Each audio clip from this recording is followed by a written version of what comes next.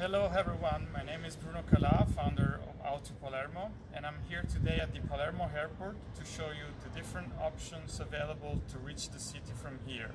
Follow me.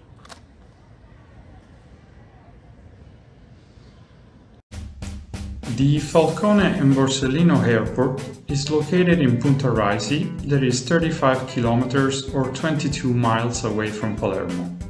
This is the lobby at the arrivals that you reach once you get out of the baggage reclaim area. To get to Palermo, your first option is a train. As you can see on this advert on your left, trains depart twice every hour from early morning up to late at night, and they connect the airport to the Palermo Central Station downtown. This way, you get to the airport station where you may buy tickets at the vending machines for €5.90. It takes the train approximately 1 hour to reach the central station. Remember that you can buy tickets in advance directly online on the Trenitalia website. Further down the lobby, you get to the shuttle bus ticket office that represents your second option: catch a bus. Either you buy your ticket here at the office or online.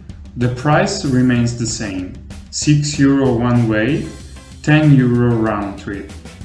Starting from 5 AM up to midnight, there is a bus that departs every 30 minutes. Once you got your tickets, you take the first exit and then you turn right. You then proceed on this sidewalk from which you should be able to see the buses parked at the end of the line.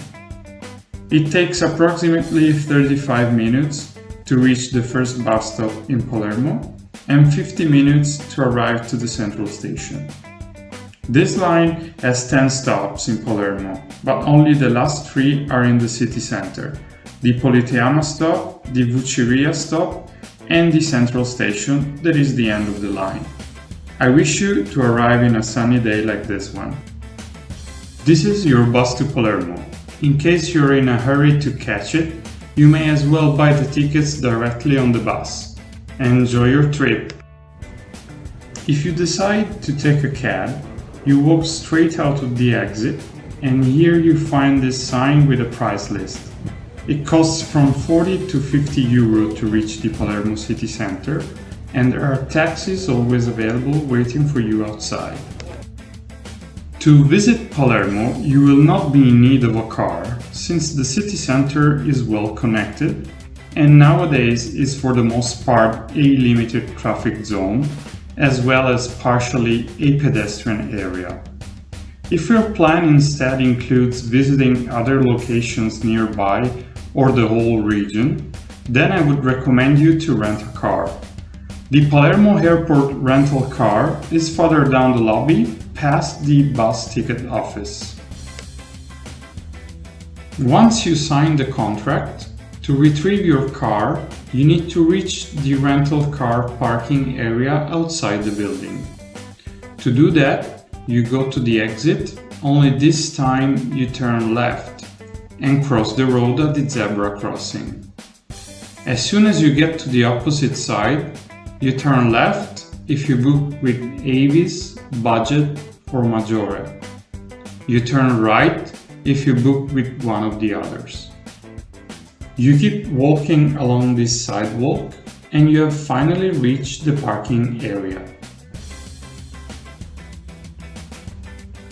You then drive to the exit and just follow the directions to Palermo. Later on, I'm going to make a video about all the exits in Palermo and where they take you to. Thank you for watching this video, and don't forget to follow me on Facebook, Instagram and YouTube.